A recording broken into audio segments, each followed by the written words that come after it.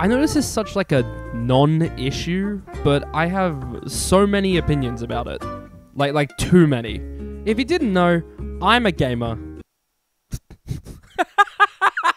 Recently there was a sale on Steam and I bought a bunch of games.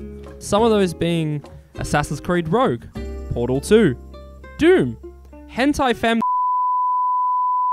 A few of these games came with a special feature. When I click play, I get to watch a funny loading screen, because Ubisoft decided I need to download their specific launcher, even though I already just bought it on Steam, which is, as the kids say, cringe.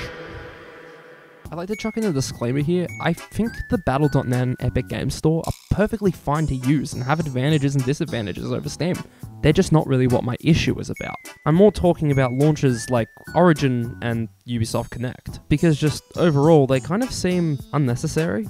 As someone who is very lazy, I'm not super keen on the fact that I have to have a separate launcher for Fortnite or Overwatch 2, but I understand why, as they're only made available through those platforms.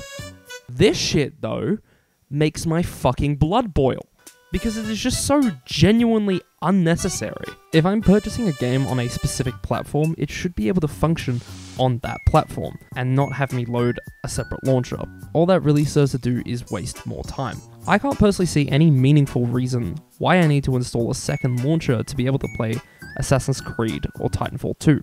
Also, side note, one of my favorite games ever, Fallout New Vegas, does something very similar to this. Like, it doesn't have a launcher per se, but it has like this stupid ass fucking menu. I just want to make it clear that I'm not picking on just EA and Ubisoft over this. Like, they're just the easiest examples to pick from. I understand that it's bad from like a consumer standpoint to have every single game go through one point of sale only. But there's a limit to where it stops being useful having alternative options and starts being something that bloats the process.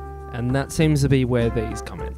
Anyway, that's about it. I'm just another straight white man complaining about a small little problem that doesn't really matter that much, but I kind of wanted to vent. Lol. Also, EA and Ubisoft, if you ever see this video, please don't blacklist my account. I like your games and being able to play them. Anyways, boys, have a good day. I'll see you around.